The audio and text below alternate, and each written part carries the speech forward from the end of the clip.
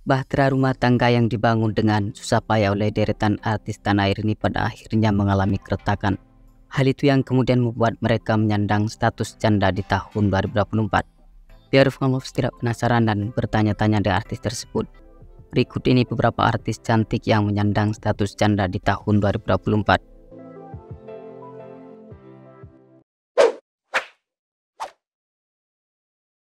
Sarwenda. Nama artis yang satu ini belakangan menjadi perbincangan yang aktual di kalangan warganet. Suatu hal yang membuat demikian lantaran bahtera rumah tangga yang dibangun sejak tanggal 22 Oktober 2013 pada akhirnya kandas di tengah jalan. Retaknya pernikahan artis fenomenal ini cukup mengejutkan banyak pihak, mengingat sejauh ini dirinya dikenal sebagai pasangan yang harmonis. Perceraian Sarwenda sempat diwarnai kabar perselingkuhan, meski pada akhirnya isu yang berkembang itu tidak ditemukan bukti yang konkret.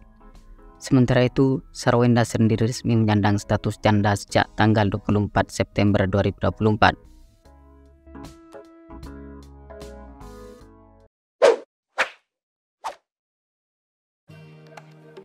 Dwinda Ratna. Selebriti berparas ayu ini merupakan ex-reporter di salah satu stasiun televisi swasta yang namanya mulai dikenal publik semenjak dipersunting oleh komedian sekaligus aktor bernama Furi Setia. Pasangan ini diketahui melangsungkan pernikahan pada tanggal 15 Desember 2015.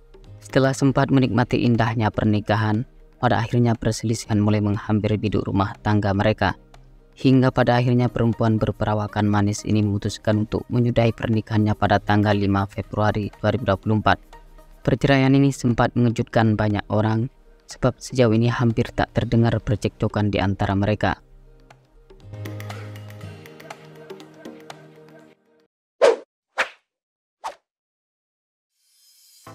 Wina Natalia.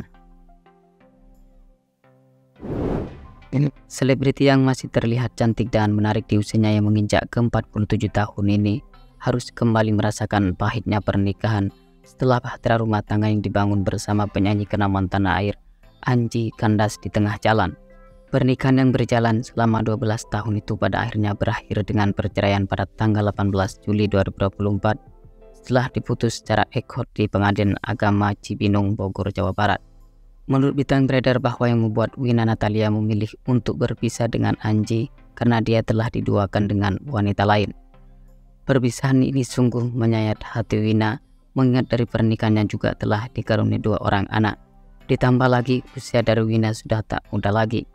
Perceraian ini merupakan kali kedua baginya, sebab pernikahan sebelumnya dengan Wisnu Tama juga kandas di tengah jalan.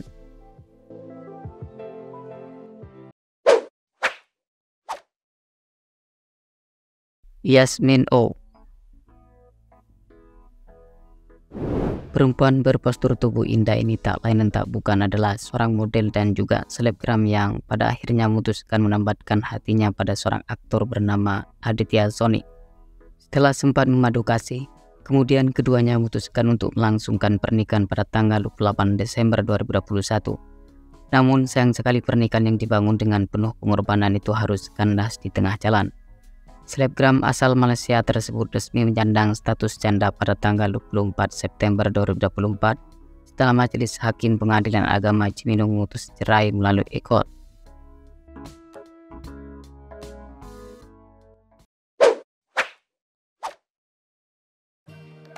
Paula Verhoeven. Model dan juga pemeran kelahiran kota Semarang pada tanggal 8 September 1987 ini tengah menjadi pusat perhatian sebab hidup rumah tangga yang dibangun bersama seorang aktor bernama Baembong tengah berada di ujung tanduk.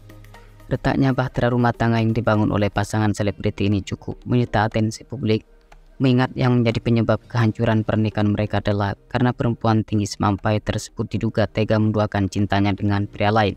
Saat ini Paula tengah menghadapi proses sidang perceraian setelah sebelumnya gagal mediasi. Sidang perdana yang berlangsung pada tanggal 30 Oktober 2024 berjalan dengan begitu alot karena pihak Baembong maupun Paula Verhoeven saat menghadiri sidang cerai dengan agenda pembacaan permohonan sempat berdebat mengenai format sidang.